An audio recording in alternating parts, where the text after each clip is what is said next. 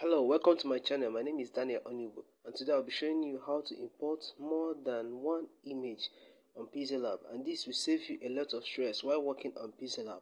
So how do you go about this? Go to the third icon below in your Pixellab and tap on import. Tap on import how many times you want a picture to appear.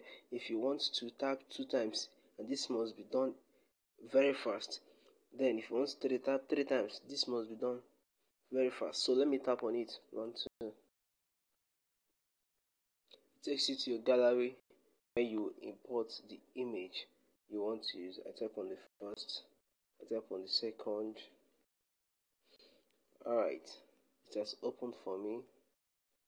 You can see I was able to import 2 pictures at the same time.